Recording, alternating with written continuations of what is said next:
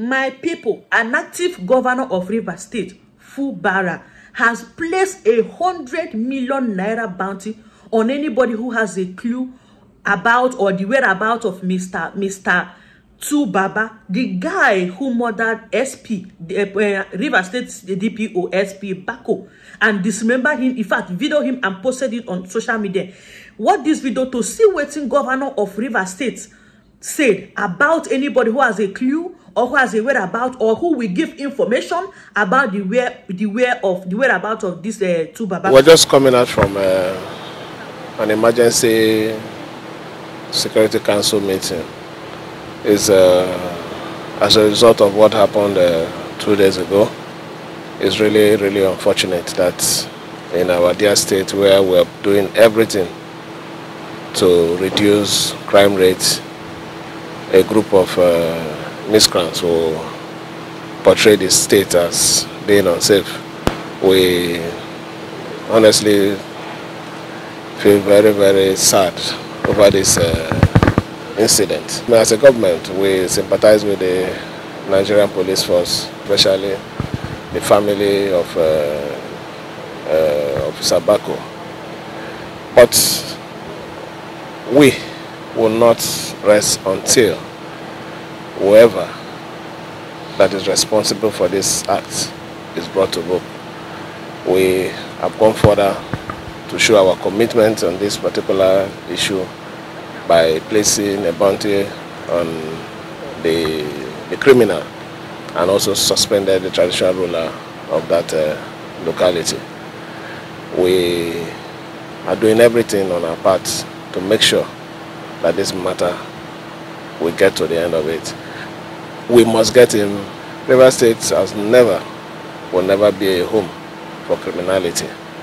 I believe that the caliber of men that we have that are heading the security units of this state will do everything within their power to settle and resolve this matter as soon as possible. So this is how it happens. Suspected cultists on Friday, September 8th, shoot dead the Divisional Police Officer of Ahoada Division in Rivers State, SP Bako Angbashim. According to report, SP Bako and his men were engaged in a first-gun battle with a notorious cult leader in the area called Baba. When they reportedly ran out of ammunition, in the presence of any reinforcement, the policemen beat a tactical retreat, but unfortunately, the DPO who had suffered blood wound during the exchange was captured by the cultists, while a police informant who was injured is being treated in an undisclosed location. In a gory video believed to have been released by the cultists, the dismembered remains of the Mr. Bako could be seen, while a voice is heard mocking him. SP Bako had served in Kana local government area of Ogoni, where he was quite popular for his penchant for attending events barefoot. Confirming the incident, the Rivers State Police Command spokesperson Grace Iringe Koko said the police is on the trial of the suspect to ensure they get arrested and prosecuted. Guys, I can't believe people still join cultists. For what reason? For power? For fame? For money? For riches? For what reason? Anyway, best known to them. But now you have heard what Rivers State Governor said. 100 million naira, no be small money, and they meant it. If you have any clue, any information or whereabouts, in fact, if you anywhere you see them, just give information, give a hint.